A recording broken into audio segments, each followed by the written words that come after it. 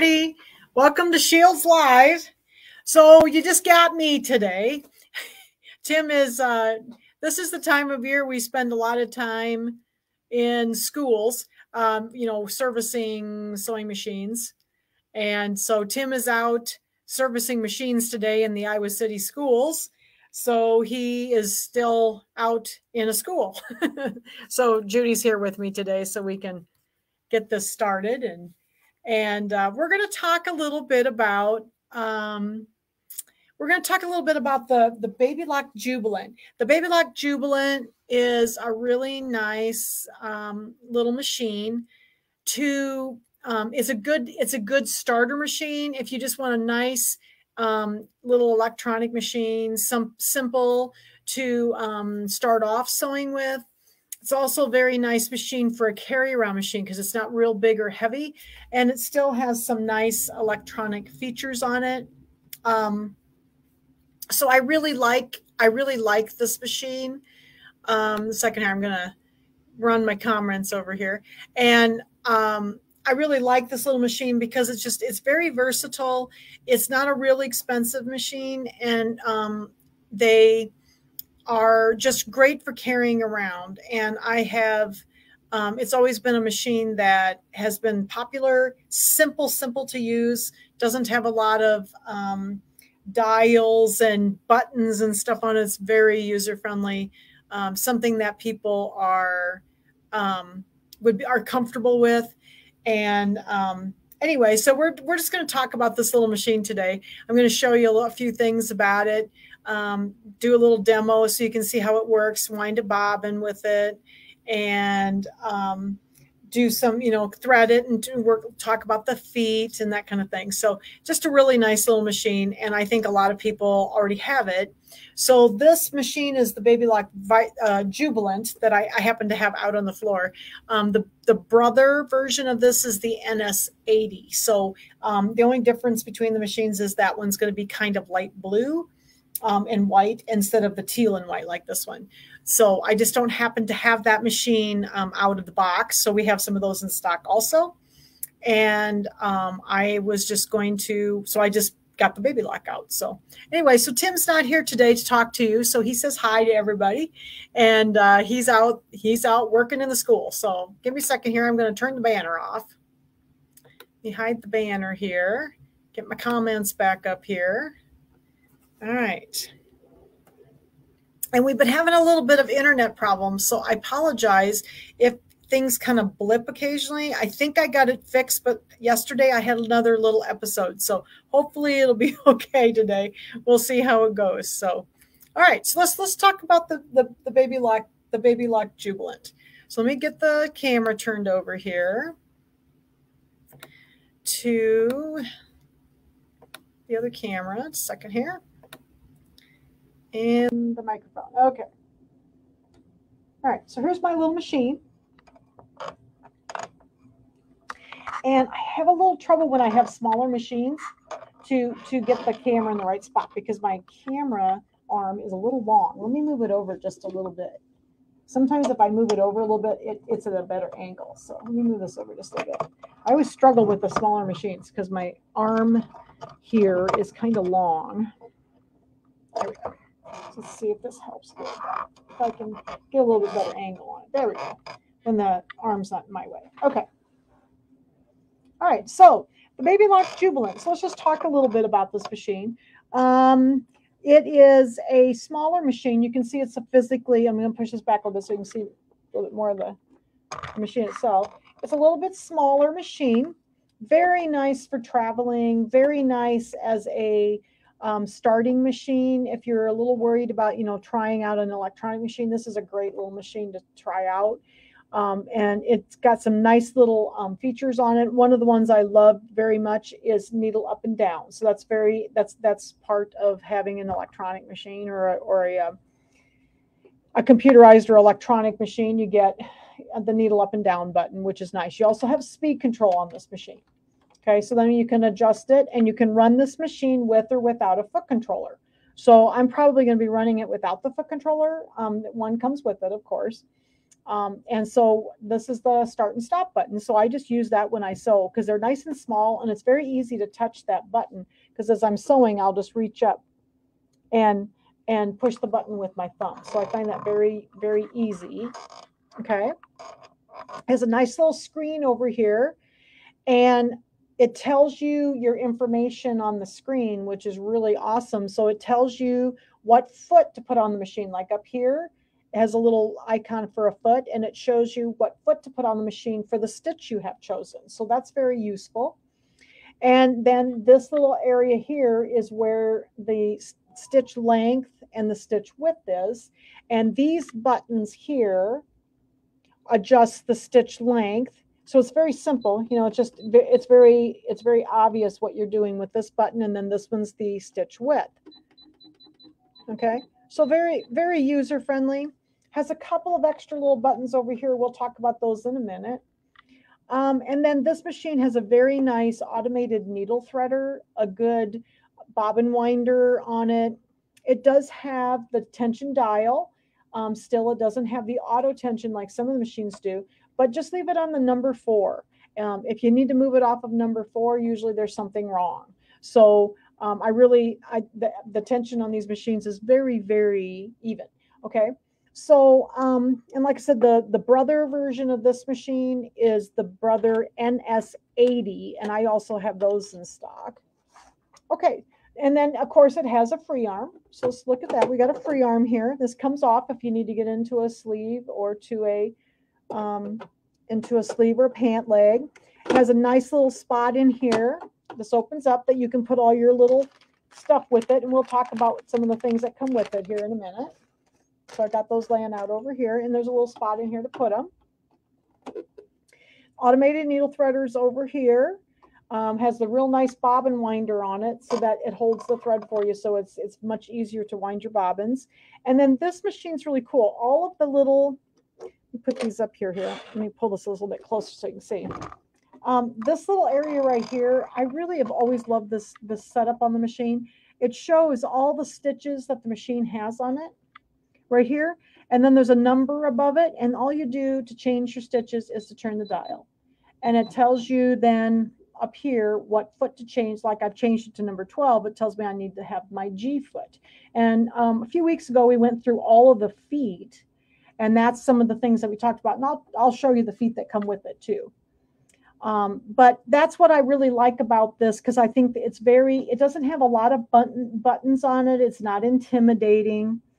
And it just has a lot of nice little stitches. It actually has 80 stitches on it. There's quite a few decoratives, some very, very nice one-step buttonholes, mostly utility style stitches, but then it also has the piecing stitch. You know, we've talked about that before.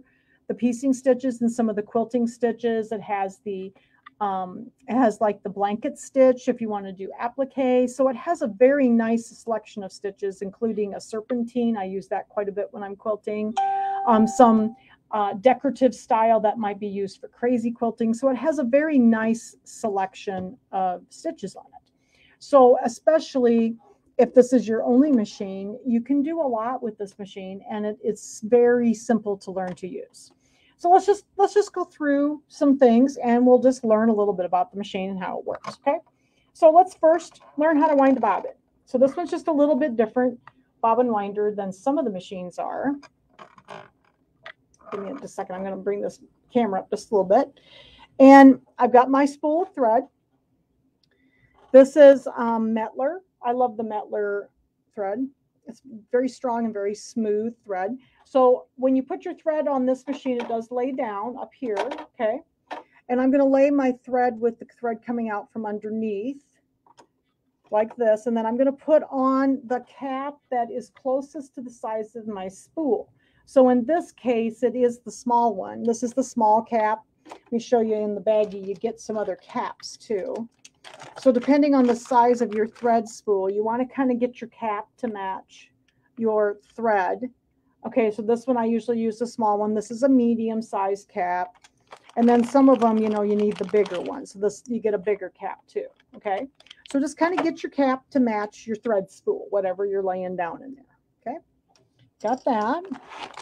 Okay, so I've got the thread coming out from underneath. Okay. And I'm going to wind a bobbin first. So before we thread the machine, let's wind a bobbin. So all of the information is at the top, but I don't know if I can get the camera up high enough that you can kind of see the little lines up here. So there is a dotted line and a solid line. The dotted line is for the bobbin winding, and the solid line is for the threading of the machine. So we're going to follow the dotted lines to do the bobbin winding. So I'm going to go through this little hook right here. Put this up just a little bit so you can see. And I'm going to go through the little hook. And then number 2 is this little thing sticking out right here. So I'm going to go around behind that. So now I'm not going to thread the machine. I'm actually going to use the bobbin winder. So number 3, that information's right here for the bobbin winder. And this little thing that's sticking up, I'm going to take the thread in front of it, and then I'm going to pull it around it and underneath this little button. And that button is actually the tension.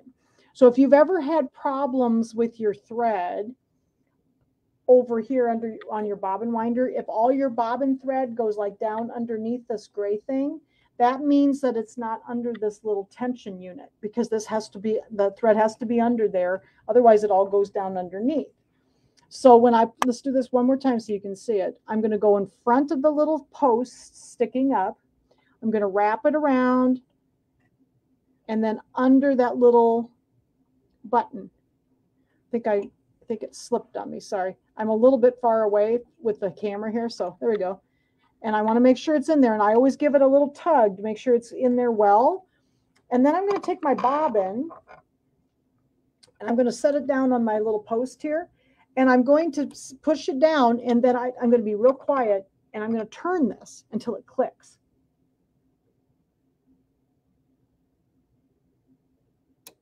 Did you hear it click? So when it clicks, then you know the bobbin is actually all the way on the post and not going to move when you start winding your bobbin. So that's important, and this works for all the machines. So you want to do that. So like I put it on and I just turn it until I hear the little thing click out. Okay, there's like a little spring in here that clicks out into the bobbin. Okay, so I got that on, and then all I'm going to do is make sure this stays in the little tension unit right here. And I'm going to bring it around and I'm going to wrap it around my bobbin clockwise, maybe 6 or 7 times. And then I'm going to cut it off underneath the bobbin, and the little cutter that's underneath there's 2 little cutters, one on each side of this little gray thing. And that's going to hold your thread for you. So you don't have to put, in the older style machines, we had to put the bobbin thread up through the hole here. And that was always hard. That's the hardest part for me, is to get it threaded through that hole. So this one holds it for you down here. Okay. So now to wind the bobbin, I'm just going to push this over, and it shows that on this part. So the first part of the instructions is right here, and then it moves to here for the bobbin winding, and then it goes over to here, and it's all dashed lines, and that's what you're following. Okay. I've got this pushed over. And now we're ready to wind the bobbin. So the machine, like I said, does not need to have a foot controller. And I can just push this button right here that says start and stop to wind my bobbin. So it's going to wind the bobbin up here. Okay. We'll just put a little bit of thread. We don't need to wind the whole thing today because we're just going to do a little sewing. And then this button right here with the speed, remember this? This is actually also the speed for the bobbin. So I can run it. I don't usually wind my bobbins completely all the way up. I like to maybe do a little over medium. Okay, then I'm going to pull this off because I'm going to be done with the winding. I don't need to wind the whole thing. If you wind a whole bobbin, it doesn't really stop. It just kind of starts hesitating when you get towards the end, and you'll see it kind of just sort of get jerky like this. Then you know it's time to turn it off, and you hit that same button I turned it on with down here, okay, to turn it off. Now, like I said, this bobbin winding is very similar to most of the bobbin winders on the Brother and Baby Lock machines. And this, so if you have another model than this one, it's probably very similar to it, okay? All right, so we got our bobbin wound. So let's go ahead and thread the machine now. So I'm going to pull that out of this little tension unit. We don't need to use this again, and only for bobbin winding. And I'm going to start out the same way I did before, but I'm going to follow the solid lines this time. So I'm going to take the thread, and I'm going to go through the same little hook, and I'm going to go around number 2, which is back here. Okay. Then I'm going to go down for number 3. Now, the one thing I forgot to tell you is that it is very important when you are threading the machine that your presser foot is up. And I already had it up. I just automatically put it up when I get ready to thread. So I already had it up. So it's very important, because if you try to thread your machine with your foot down, there are little tension discs right up in this area, and they would be closed. So then your thread won't go down into the tension discs, and it would cause you to have tension issues, because your thread is not going to be in the tension. It might be laying kind of on top of them. Okay, so it's very important you have this foot up. This goes for all the machines. Okay, in fact, all machines in general. Okay, so we got 1, 2 up here, and then 3 straight down. Okay, and see if I can get this just. I'm still not quite in the right spot, guys. I need to come this way just a little bit. This is the funniest little arm, because it's kind of longer than my one I usually use, and it's really hard on the small machines. So I can't get it in the right spot. There we go. Okay, so here's 3, and I'm going to take it up and over, and then number 4 is that little hook in there, and all you have to do to get it on there is to swing your hand from right to left, and it slides right into the little notch. Okay, you do not need to use your hand wheel. In fact, I tell people, don't use your hand wheel when you're with these machines. Use your needle up and down button, and we'll talk about that again here in a second.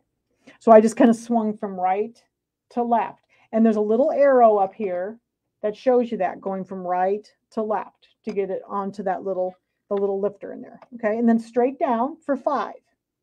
Okay, now when we get down here, I see if my camera will stay down for this. This is a small machine. So straight down, there is a little hook or a little guide right above the needle. You can see where I'm touching it with my finger. Then I'm going to slide that thread into that guide. Now at this point, sometimes there's a lot of slack here. If I put my presser foot down now see there's some tension.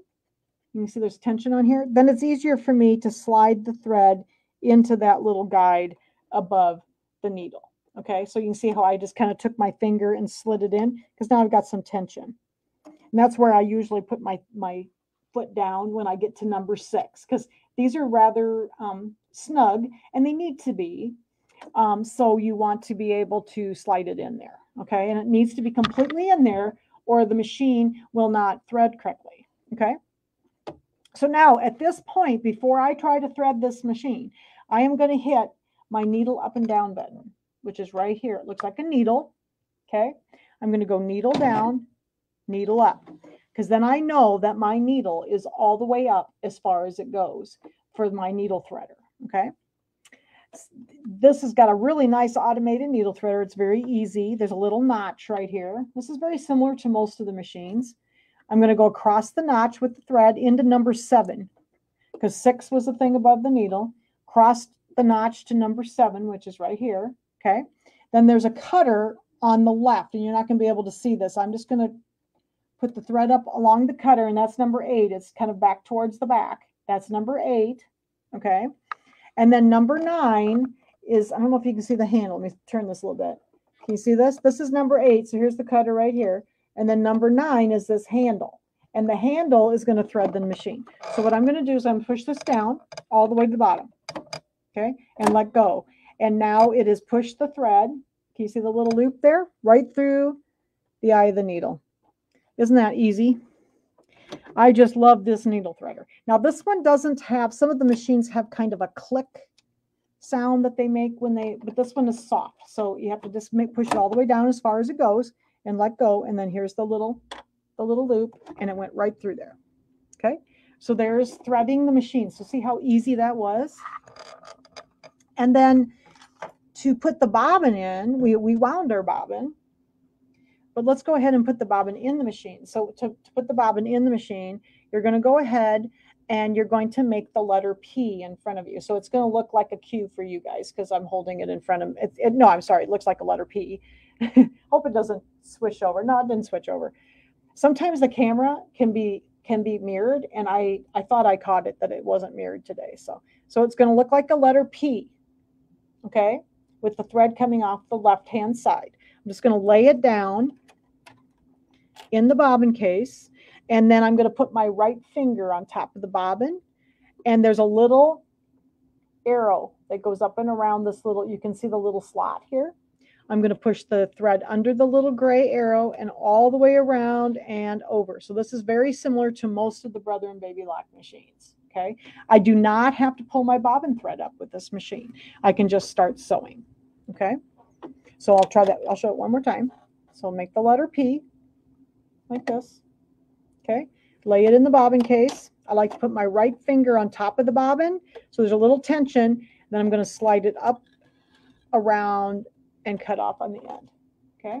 This little slot right here. And it goes under this little gray. There's like a little tab right here, and it goes underneath that little tab right here. You can kind of see it. Okay. All right. So there's our bobbin. All right. So let's look a little bit at the screen here. I wanted to show you some of the buttons and stuff on it. So let's look a little bit at the buttons on the front of the machine. So we've got it threaded. We know this is the needle threader down here.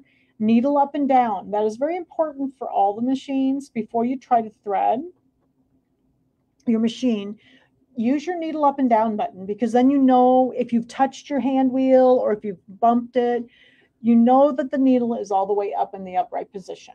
Okay, so I use my needle up and down button almost every single time I thread my machine, and probably every time. This is the button that will do a tacking stitch. So if I just want to tie a knot in place, I'm just going to go back to a straight stitch, and then I'll show you this button over here. Show you the difference between these. A lot of people ask me what the difference is. Okay, so this one here, if I hold this down, the machine is just going to go up and down about 3 times and tie a knot in place and stop. So as a quilter, I really like that, because then I don't have like a tacking stitch, a backup, because sometimes when you reverse the machine, it kind of veers off just a little bit because the feed dogs reverse. So I really like this tacking stitch. So that's what the little button is here. Okay, there's another reason for it, but we're not going to get into that today. I use this one mostly for tacking. This button then is actually the reverse. So then if I hold this in, it's physically going to go backwards. You can see the machine is sewing backwards. Okay, and it will stop as soon as I release the button. Okay. This button then is the start and stop button. So it lets me run the machine without using a foot controller. And of course you can use a foot controller if you want to, and then I stop the machine with the same button. Okay. And this machine is set up for the needle to be in the down position. So there is a way you can change that, and I'll show you that as well. Okay. So the next one over here, we talked a little bit about earlier. This is your speed. So when I sew without a foot controller, I like to sew about half speed, because that's very controllable for me, that I can control my fabric, and I can get up here and get my needle changed, and I can pivot if I need to. Okay. So I sew at about half speed, maybe a little bit faster, but it's easy to then be able to move and get my hand to where I need to start and stop the machine. I actually do sew on these smaller machines most of the time without a foot controller, because I find it very comfortable, and you're not reaching for your foot controller and stuff. Now my bigger one I have to, because this is so high, but the button is so low on these and it's very comfortable to reach. Okay, so this is the speed over here. This is also the speed control when you're using a foot controller. And what it does is, like if I set it half speed here, even if I floor my foot controller, it will only go half speed. Okay, so when I use a foot controller, I usually move this all the way over, because then I have full range of my speed with my foot. Okay, so just be aware of that, because I've even had people call that that they said, well, my machine won't go. It just takes a couple, it just goes very, very, very slowly. Well, what happens is if this gets pushed all the way down, that's the maximum it will go with a foot controller. So I usually push mine all the way up to the top. When I'm sewing without the foot controller, I like it around the middle for speed, make it comfortable for me. Okay. So then let's look at the screen and a few of the buttons over here. All right. So again, this little button, this little icon up here is what foot to put on when you're using with the stitches. And that is very, very, very helpful. So I'm going to show you the feet then that come with the machine. Let me get them out of the baggie here. And all the basic feet come with this machine. Get some extra bobbins.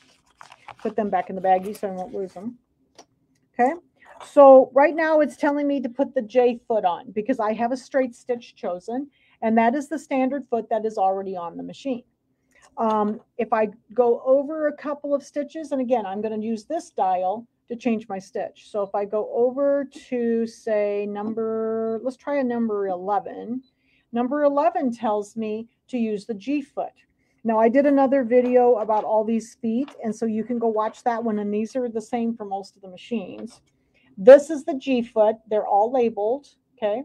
This is the G foot, and I think I called the other video All Those Feet, and it's on YouTube, and it's also on our Shields Facebook page, okay? So this is the G foot, so it tells me to put the G foot on. This is a special foot for doing overcasting, okay? And if I go over a little bit more, I have to go look and see here where I'm at. Oh, let's try number 12. 12 is still overcasting. 13, I think, is still overcasting. And let's see. Oh, here we go. Let's go to 21. So if I get down here to 21, I'm just turning the dial. 21. Now it tells me the letter R. So the letter R is the blind hem foot. And it's right here. It says the letter R on it. And again, it's a specialized foot for doing blind hemming. Okay. And I also did this in the other video. Okay. And let's see. What other ones? Oh, let's go do some of these other ones are going to say J. These are some of the stitches down here. Most of those are with the J. Oh, here's one. Number 26 is more of a decorative stitch and kind of a satin stitch. This one says to use the end foot. The end foot is the monogramming or the decorative stitch foot. So that's this foot. It's a little bit more open in the front, but it has kind of a trough down through the middle for those extra stitches. Now, this is not a foot that I use unless I'm doing decorative stitching. A lot of people like to use this foot instead of their J foot when they're doing regular sewing. But the thing is, this one just has the two little rails and there's no feed dogs in the center. So it doesn't feed quite as well. Let me show you the difference in the J. This one has a solid bottom. Okay, so this is a standard J foot. So this is not the foot that I use unless I'm doing decorative stitching because it doesn't feed quite as well as this one. You can see there's a difference. It has the two rails and it just has a solid bottom. Okay, so that's the monogramming foot or the decorative foot. And then let's see what else we got here. Let's go look at some other ones. How about number 42? Okay, 42 is going to tell me to use the A foot. Okay, the A foot is the buttonhole foot. Okay, and we've talked about this too. And then this one would go on, and this is where the button goes. Okay, so this is the buttonhole foot. And then I think this one also has, I don't think this has that stitch. Some of the machines have a little stitch that you sew your buttons on with. They do give you the foot. So in this case, this is the M foot that comes with it, and you can sew your buttons on with this. And again, in that other video with all those feet, I went ahead and did little demonstrations on all of these feet. And this is the ones that come with this machine too. Okay, and then this is the zipper foot. And this is done with a straight stitch with the needle in the center. Okay, so this is the zipper foot, and this is the letter I. So those are the feet that comes with it. So it has quite a few feet and most of the basic sewing feet that come with it. Then as you saw that when I was moving this dial, you noticed that these numbers often would change. So these are what these numbers are the lengths and the widths of the stitches. Most of them can be changed by using these little buttons right here. Okay. So when I change this and make it a bigger number, that means that the stitch is getting longer this way. And if I change this dial, it's only 7 millimeters. The 7 is the biggest it'll go, but it'll go smaller, and that's the width this way. This way, okay?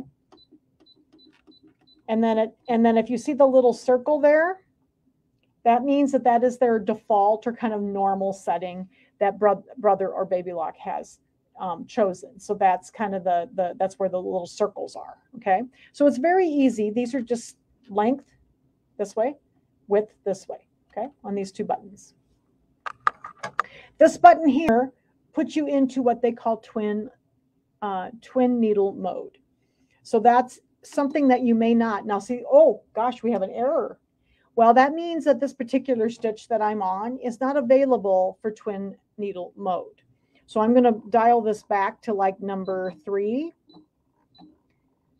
And then I'll show you. Sorry about that. Because I always like to show everybody because you might get an error and you're not sure what it was. But twin needle mode is not available. And you can see the 2 little needles up here now. It shows you a little icon. And the needle is stopping in the down position. Okay. But if you have 2 needles here, that means that it knows it's going to be using a twin needle. Okay. If you look up here and you start dialing different stitches up here and you get this error message, and you have the twin needle, it might give you an error message. Then you may look to see that you have only 1 needle there, because then you'll get messages that will be an error, because not every single stitch works with twin needle. Okay, so that's what that is. And then this little button actually is an automatic tie off. So if I put this button on, you can see this little icon comes up now. Let's go back to number 3, which is the one in the center straight stitch. This is a really cool little thing, and then you can automate your tie-ins and tie-offs. Oops, a second here, I gotta get my foot back on. There we go. And so when I go to tie in and tie off, if I start the machine, it's going to go forward a few stitches, and it's going to go backwards a few stitches, and then it's going to go. Okay, and then when I'm ready to stop, if I reach up here and tap this button up here, it's going to go back a few stitches, and it's going to be forward a few stitches automatically and stop. So that's a nice way if you do a lot of back tacking, then you can use that little function to do that more automated, so you don't have to touch so many buttons. Okay, so that's what that little button is. So that's about all the buttons. There's not a lot of buttons on this machine, and that makes a lot of people very happy because it's not too intimidating, and you can figure out what everything does very quickly. Okay, I always find this machine very, very user friendly. Okay, so again, this is the button then that changes the stitches. So everything's listed here for you, what stitches they are, and you just go to the stitch that you want. Now, the one thing that I always like to show everybody is, you notice that I'm going to turn this off and turn it back on again. It comes up with the number 1. So normally right out of the box, these machines come up, and most of the machines do for Brother actually, come up, and I don't know if you can see it, with the needle on the left. Okay, so the needle on the left is how the needle plate is also set up. So like if I wanted a 5/8 inch seam, I would put my needle on the left, and I would put this fabric right on the little 5/8 inch marking. Okay, I learned to sew with the needle in the center. The older machines all were needle in the center. I really struggle with the needle on the left because I focus in the center of this foot. There's a little notch right here. So I like the needle to always come up in the center. Okay, because there are some feet, like a piecing foot, if you're learning to piece quilts, that only have a hole in the center. Okay, and so we went through all of those piecing feet too a few weeks back, and that's also up on the Shields Live, or on the Shields Facebook page as well, and on YouTube. But I like this needle to be in the center, so I'm going to show you how to do this. They moved it. when this machine came out, it was in a little different spot, so I had to find it again. But I love that setting, so that when I turn this machine on, I want it to come up on stitch number 3, so that it's always with the needle in the center. Okay, so to do that, I'm going to turn the machine off, and I'm going to hold down this little negative button for that was the stitch length. I'm going to hold the negative button down, and I'm going to flip it on. I'm going to hear a little beep, and then see, it's on number 3. So every time I turn it on, it's going to come up to number 3 unless I tell it differently. Okay, so I really like that feature, because now when I turned it on, you can see that my needle is in the center. Okay, so this machine has a lot of nice little features. I love the needle up and down. I love the size of it, because let's say, I mean, that's why I decided to do this today. A lot of people are traveling this time of year and camping and that kind of thing. And I have a lot of people come in asking about a smaller machine that they can take with them in their camper or traveling in the car, but that's not too big. And this is a lovely little machine, because you don't have to give up a lot of stuff. It still sews very well, has the needle up and down button, has the start stop, has the speed control, and has quite a lot of stitches on it. And it is a wonderful machine for carrying with you. I've always liked it. Now, the one thing they did several years ago is they changed the feed system in the machines a little bit. So these machines feed extremely well. They have 7 feed dogs. There's 2 big ones, and then there's 3 back here, and there's 2 in the front. So these really, really feed very well. And they also made the feed dogs recently, the last few years, they've actually made the feed dogs longer. So then, and the foot is longer, so that everything just feeds through the machine really well. Very nice. Very nice upgrade, I thought. And I just couldn't get over how much different the machines felt after they did that. So this has been a few years now, but I really think it really improved how they sew, and they pull the fabric through the machine so well. And so we can do a zigzag. I'm going to go over to like number 7 or 8 is my zigzag. Okay. And you can see I'm just using the button to run the machine. And I can stop it with that same button. Okay. Raise my needle with the up and down, the needle up and down. So when I'm sewing, I normally, now this one does not have a cutter, but so I have to flip the little thread over my cutter on the side, which is the one thing that this machine doesn't have, is a cutter button. Some of the machines do, but this one doesn't. But it is a very nice, lightweight machine to carry with you on your vacation, take it camping with you. And it's also a wonderful starter machine, especially if you have not had an electronic machine before, and it's very, very user-friendly with very few buttons on it. And very simple to thread, very simple to put the bobbins in. Okay, so let's look a little bit. We know what feet came with it. Let's look a little bit and see what other accessories that come with it. Has a nice little nylon cover to go over the top. Has an extra spool pin, so that goes in. There's a little hole up here that it slips in. So when you do your twin needle, there's another little spool pin up here. Get your cleaning brush. Oops, hopefully I don't knock them all off on the floor. The little screwdriver. I love these little round screwdrivers.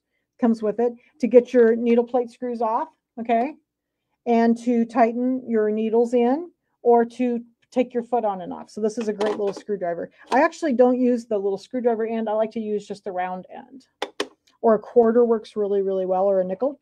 Okay, I'm going to get a couple of screwdrivers. We got a screwdriver and a seam ripper, and then this is the little cleaning brush, so you can clean out under your bobbin case. We talked about cleaning and maintenance a couple weeks ago, so this one is going to be the same as the machine I was using in that demonstration. And then you get some twin needles, and you also get a pack of needles with it. So this has some nice little accessories, some good feet with it, all the basic ones. And it's very lightweight, so if you need to carry it, it is nice. I have a lot of people that go to classes. This is a very popular class machine. So and it depends on, and they're both up on our website, shieldsewingcenter.com. These can actually be purchased on our website, so they are up on the website.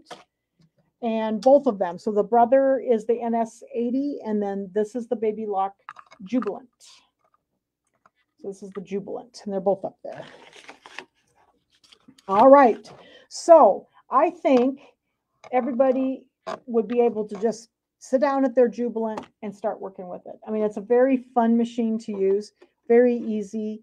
And I've always liked the size just for carrying. It's very lightweight, and it works great when you're working with, and it's a good piecing machine. I pieced quite a little bit on one of these, this size, because it's not a real big, it's going to be a little harder to like quilt, like actually physically quilt a quilt, because it's not a real big machine, but for piecing and all that kind of stuff, it's just perfect size. So, all right, you get some bobbins with it.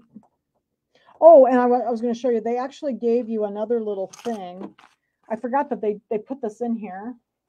Second here, I'm going to reach over. They give you another little guide that has all the stitches on it that sets up on the handle. So if you need it a little bit bigger, then this is kind of small down here. They give you a little bigger one. Then see this sits up here on the handle.